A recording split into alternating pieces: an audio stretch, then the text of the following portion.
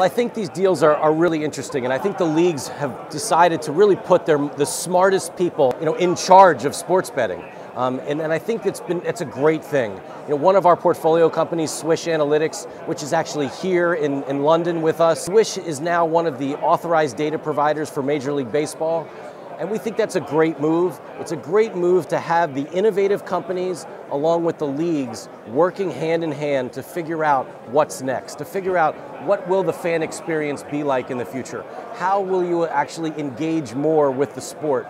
And so I think these relationships, what they are today is not what they're going to be in the future, but at least we're getting started.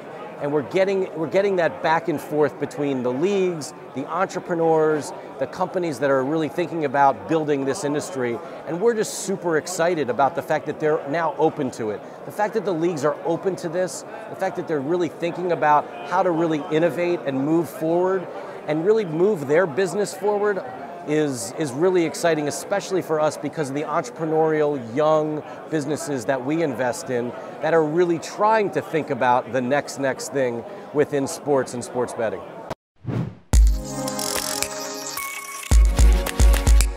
Today's sports betting industry has to really wake up and take a look at the consumer and really start to think about who will that consumer be in the future, because it's not just going to be all male.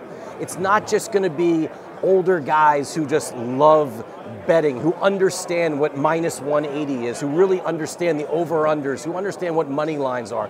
It's going to be the casual player. The demo's going to look different. How we as an industry decide to really start to change the way we do things and present these opportunities to everybody is going to be the opportunity. So there will be a complete democratization of this industry.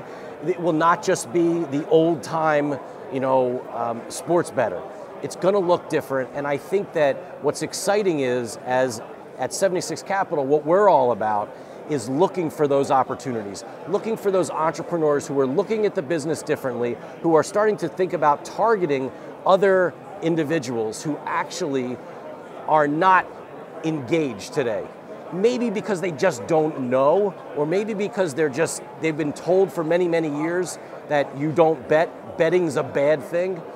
That's something that now in the US, that whole world has just been blown up, where you now have 13 states, right, that actually have legalized sports betting. I think it's really an exciting time, and I really truly believe that the demographics of this industry will totally shift, and the sports betting apps and technology will totally change.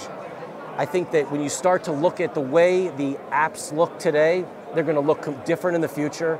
When I think when you kind of see what's happening today, where you have kind of the traditional look of a lot of the sports betting apps, they're going to start to look more like Facebook. They're going to look more like Instagram. They're going to be way more visual than they've ever been.